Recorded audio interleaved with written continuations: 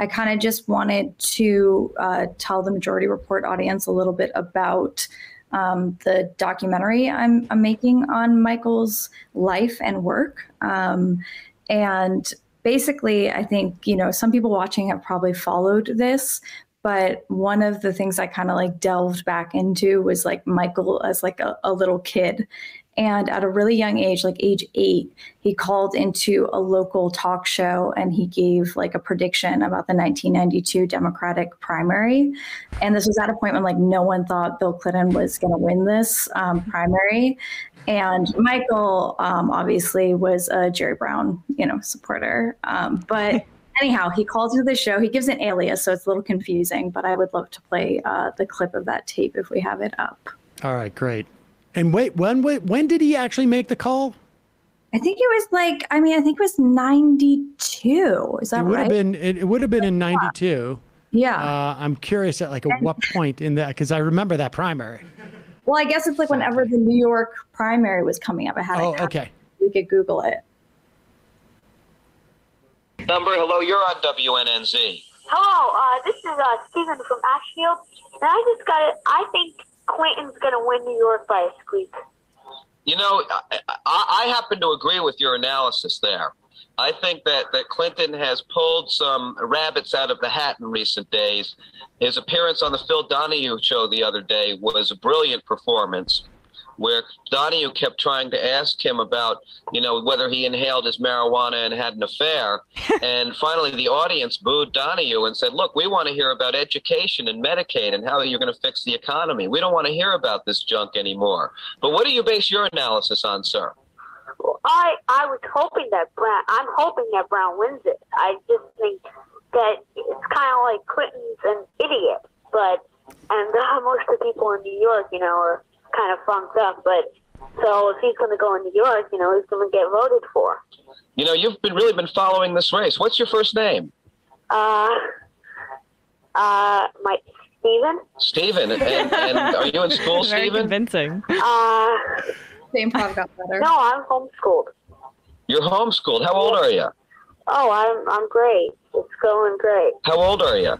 I'm 8 years old. You're 8 years old, you're homeschooled, and you can discuss the presidential race more intelligently than more adults. Well, I'd say that's a good argument for homeschooling. Yeah.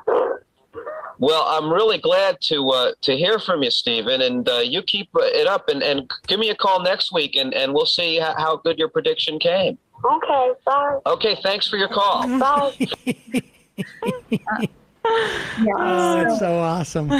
Yeah, it was really fun awesome to discover that. Because, essentially there's like so much of Michael's work kind of like strewn across the internet, but there's like no like cohesive like one place you can kind of go.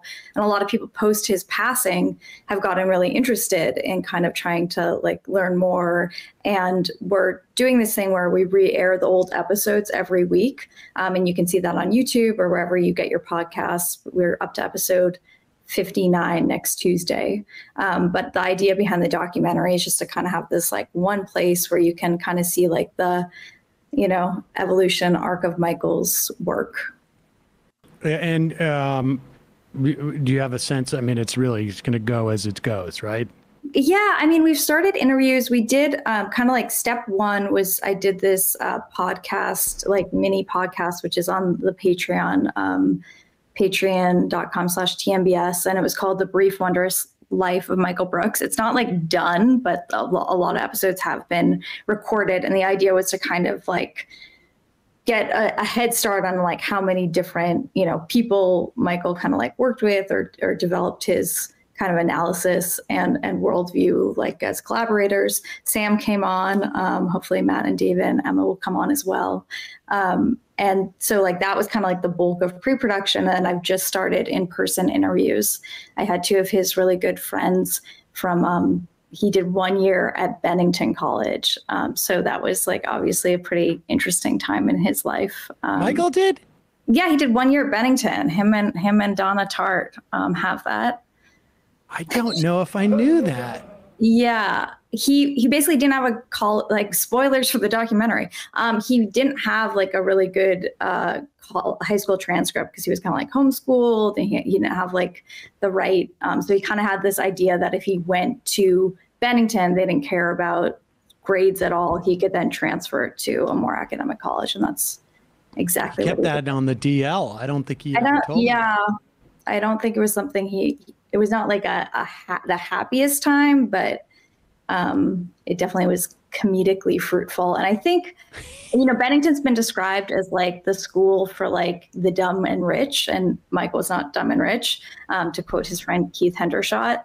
And so I feel like that might have really cemented some of his like worldviews. And like, I just feel like that experience was, I don't know, impactful, but not necessarily happy. Right.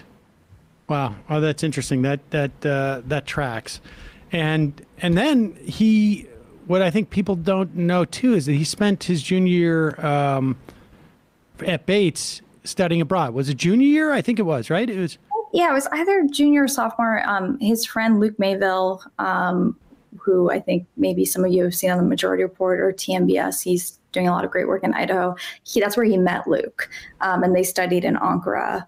And that, again, was like, I think, another pretty significant experience. I mean, it's so funny going back because like talking to people about politics at that time, it's like, being like a liberal for like a lot of college students meant like supporting John Kerry. I mean, Michael did, well, people are going to like burn me down online, but Michael did work on the Kerry campaign. Like, it's interesting to go back and see like this. I think a lot of people have this notion of his politics in the last 3 years, and like they grew and they developed, and his like thinking grew and developed, and his analysis grew and developed. And I think it's kind of important to like put that out there, because I feel like the internet's so punishing towards people. Like if you're not like up to snuff on like how things are now, if you ever like, took time to like maybe get to where you are now, I feel like it's like really frowned upon.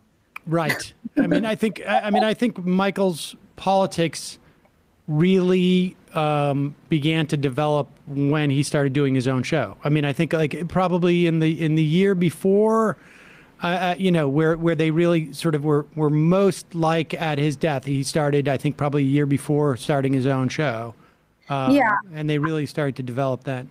The thing I've been discovering is it was like always there, and like the lived experience of like growing up in poverty in America just like made like just this indelible mark on like worldview. And I just feel like it kind of took him having his own show to like really have this confident platform where that was just 100% like he was the guiding force of the political view. I think it was always there, just the like, I don't know, packaging and clarity grew. Yeah, and I think also, in some respects, the language of the day sort of totally, that's how people's politics are formed, right? Mm-hmm. I mean, you have these sort of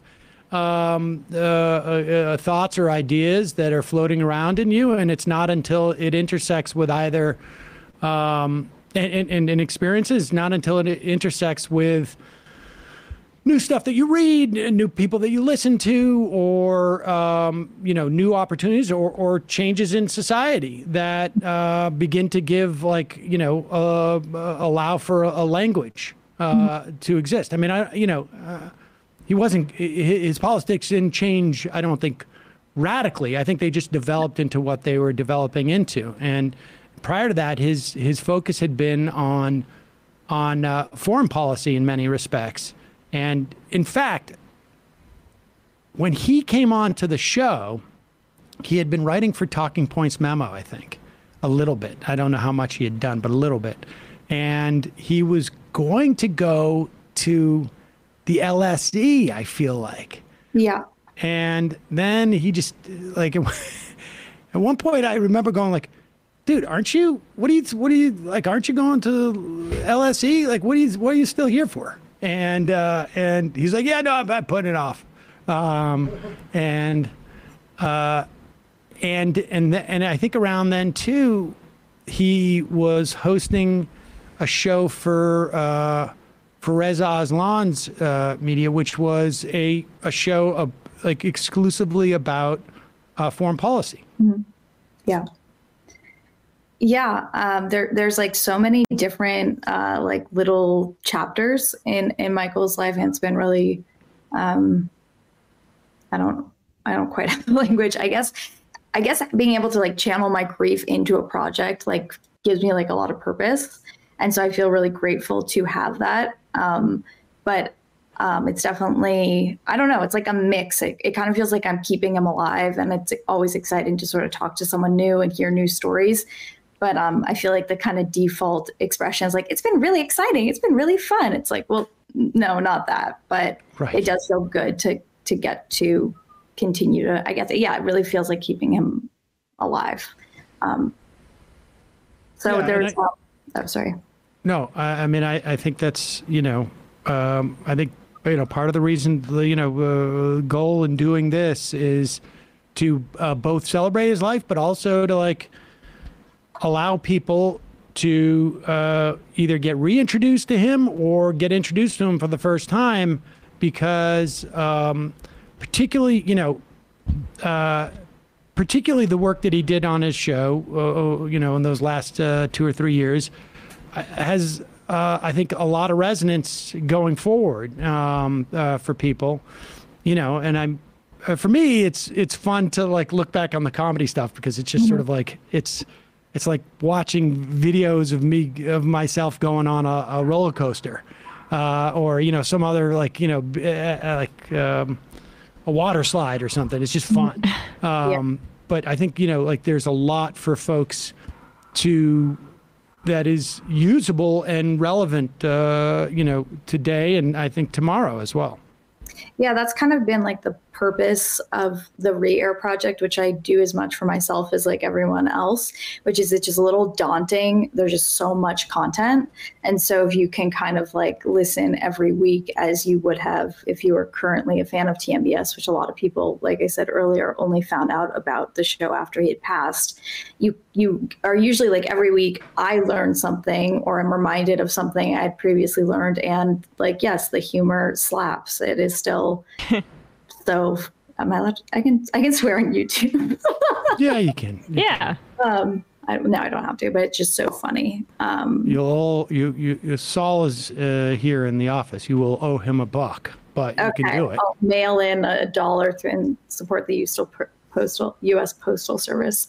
The final clip I brought in, if we want to play it, was from his last live stream, which again is kind of something that's sort of had virality and gone around the internet a bunch. But I guess like the next chapter of Michael's work, which we'll never really get, it kind of seems like he was sort of starting to articulate on the show towards the end. And, Ken Wilber's politics are a little bit questionable, or I think Michael would just say not good, but his like structure of integral theory, which is something that I am not the best at describing, and you can look up, but kind of like weaving multiple kind of different thoughts, different quadrants of life into one like way of like analyzing the world, I feel like was something Michael was like starting to sort of come up with his own version of.